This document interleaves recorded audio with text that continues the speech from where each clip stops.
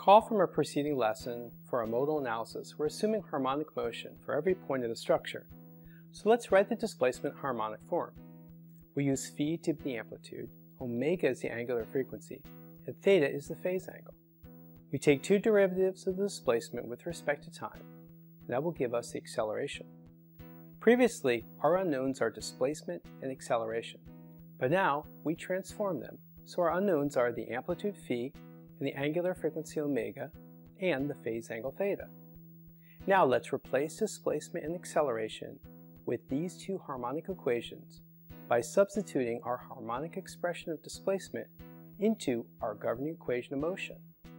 We will find that the sinusoidal terms for phase angle are dropped here, and the equation of motion is now simply in terms of only angular frequency, omega, and amplitude phi. This is a typical eigenvalue problem. Now, a trivial solution to this equation would be that phi is equal to 0. That's not very meaningful. So the meaningful or non-trivial solution, and the way we solve it, is to set the determinant of the matrix inside the brackets to be equal to 0. We know the stiffness matrix K and the mass matrix M, so solving the determinant will find the square of omega. Taking the square root will give us the eigenvalues or the angular frequencies omega. There will actually be an angular frequency for every degree of freedom in the system. With the omegas computed, returning to the governing equation of motion, we can now compute the eigenvectors, or mode shapes phi. It is important to note that omega is the angular frequency, and it is related to the natural frequency by the simple relationship of 2 pi. In the practice of modal analysis, we will typically be interested in and reporting the natural frequency as it has the units of interest of hertz, or cycles per second, rather than the angular frequency, which has units of radians per second. Also, if the mass and stiffness matrix are of n by n dimension, then we can find n eigenvalues, and for each eigenvalue, there's a corresponding eigenvector phi. Here's an example of a simple 2 degree of freedom spring mass system. There are 2 degrees of freedom as each mass can move in a single direction, x1 and x2. Our masses and spring stiffnesses are known, and we wish to determine the eigenvalues and eigenvectors of the system. We form the terms of the matrices based on performing a force balance on each mass, so F equals ma, and writing this in the matrix form. We then solve for the determinant, which can be done by hand, a scientific calculator, or more commonly a computer. Finally, we have the angular frequencies omega and the eigenvectors or mode shapes phi. Recall that we typically have one last step, and that is to compute the natural frequencies from the angular frequencies.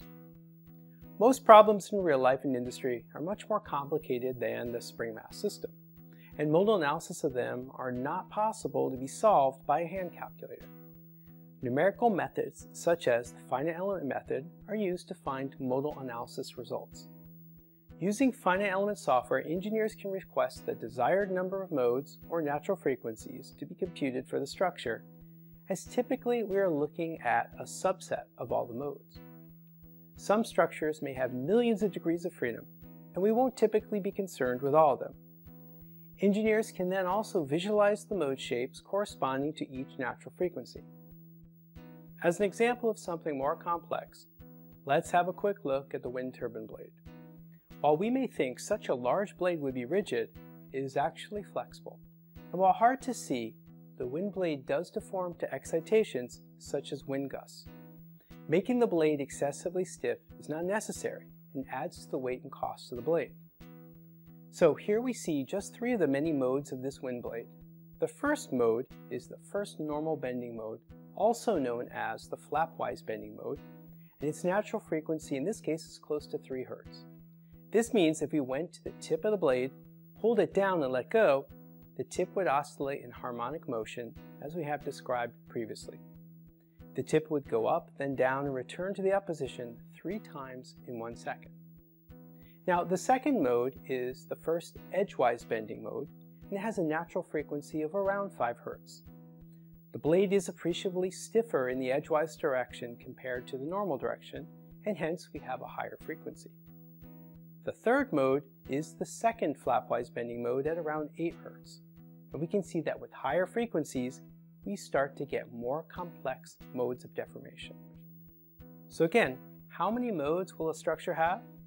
Theoretically, the number of modes that we can extract from a structure equals the number of degrees of freedom of the model, or in other words, the size of the system matrix. For the hand-calculated spring mass system, there are 2 degrees of freedom, therefore, there are 2 natural frequencies. For the wind turbine blade, the structure is solved by finite element software with over 1,000 degrees of freedom, in this case, so there are over 1,000 modes that can be calculated. However, very rarely do engineers need to find all the modes of a structure. In fact, depending on the frequency range of the load the structure will be subjected to in actual operation, engineers choose that range of natural frequencies that need to be calculated.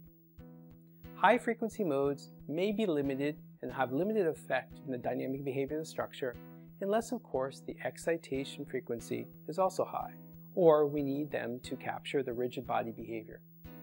In any case, which modes are needed depends on the structure and the loading environment. Let's try to illustrate this concept a bit further. If you were concerned with the dynamic behavior of a car body as it passed over a single bump at nominal speed as shown here, we'd only need the lower natural frequencies of the car body to capture the dynamic response. But if we were concerned how the body or other parts of the car might resonate to the excitation of, say, loud music, or even driving over a very rough road with lots of bumps, and since the excitation is at a higher frequency, we would want to extract the higher frequency modes to be able to capture their response in the follow-on dynamic simulation. Mode shapes represent the relative deformation of the structure, not the absolute value. Again, mode shapes are eigenvectors of the system, which are essentially vectors. Vectors representation directions in the coordinate system, and the value of the components are not absolute. For modal analysis, mode shape 3210 and 6420 are the same mode shape. Although the deformation plot seems different, the relative deformation is the same between the degrees of freedom. I can pick a single scalar number like 2 in this case, multiply it by the first vector, and that gives me the second vector. For a realistic modal analysis, mode shapes can be plotted in different scales, but still representing the same mode shape. So, the absolute magnitude of the deformation in the modal analysis has no meaning.